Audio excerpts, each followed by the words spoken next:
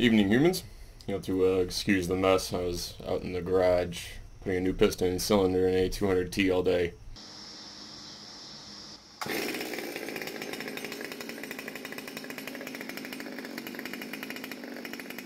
Yes, I realize it's not an all-day job, but when you're in a wheelchair, it quickly becomes an all-day job. By an overwhelming margin, in regards to what I should do with the GoFundMe money, so the number one request was do something for my niece who smashed her mouth in. So I've talked to my sister. We'll be covering the medical bills. She hasn't gotten back to me on yet exactly what they are, but you actually, since you're the ones who put the money in, will be helping her out. And I would get her $1 or something, but I don't know what she likes. I mean, for Christmas I got her a chainsaw. That's how I roll. I don't know what girls want. So that's the first thing the GoFundMe goes to. The second thing, you have to understand that there are situations, or occurrences, or scenarios, places in life that you truly can't get a sense of what it means or what it's like until you go through that situation or experience it for yourself. First one that comes to mind is the Grand Canyon.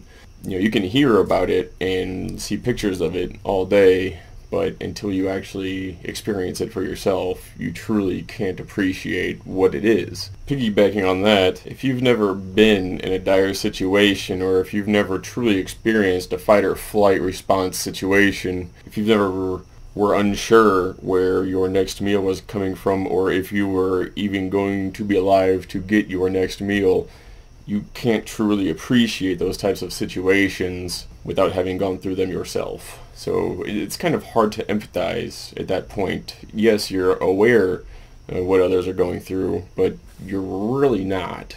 So first I went to the Red Cross and put $500 into the Red Cross going to Hurricane Harvey.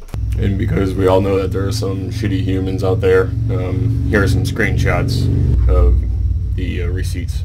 They're going through a really bad situation down there, and anything helps. And then next I put $250 into the ASPCA, because if I was down there and Gibbs was down there, I would want someone to help Mr. Gibbs. All right, Gibbs. And again, here are the receipts. Last week I actually got together and bullshitted with another YouTuber and a viewer, and that would be Mr. Greg. I'll put a link to his channel down below.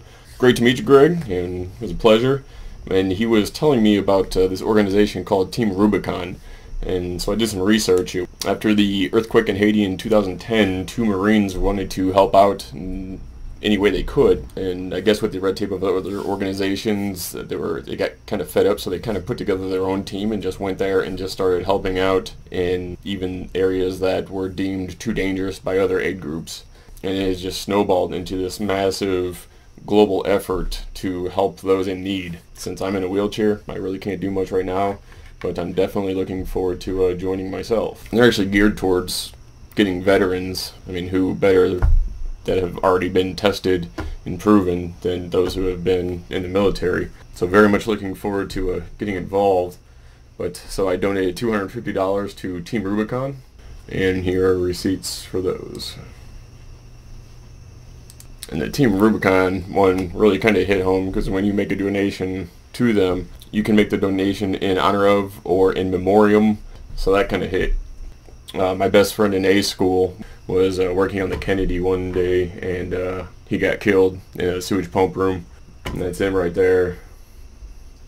So I put that donation in his name, although it's your guys' money, so you put the donation in his name, Mr. Daxian Brown. And he was killed for hydrogen sulfide, and the space he was working in had detectors that were broke.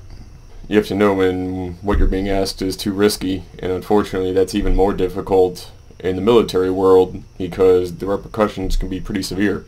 Couldn't say no to the orders given to him, and it cost him his life. And that sucked. We were at quarters one morning going over the safety briefs, and that's how I found out about it. Thank you everyone for the donations for the GoFundMe. I hope you don't mind that I'm not going to be getting anywhere near... Well, I took a screenshot of what I had in my cart at treestuff.com before I did this. Let me show you that.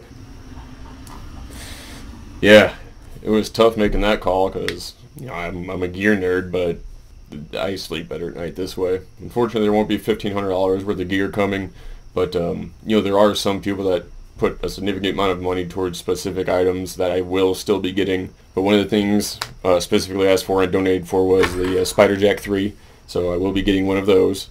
Really kind of interested to see how that stacks up against the zigzag, because right before I fell, my buddy Joe got a zigzag and I tried it out and I think it was amazing. It was great. So if I told you straight up that I was going to get the item that you were asking for, it will be coming. Just not a lot of the other stuff that was kind of on the fence. Anyway, that's where the money is going for now. I mean, there's still some left over to get some gear with, and hopefully we can get in and play with it and have some fun. Definitely, I hope you don't mind that I did that with your money. I think if you have a problem with what I did there, you can really just go fuck yourself. Have a good one, humans. That's for Dax.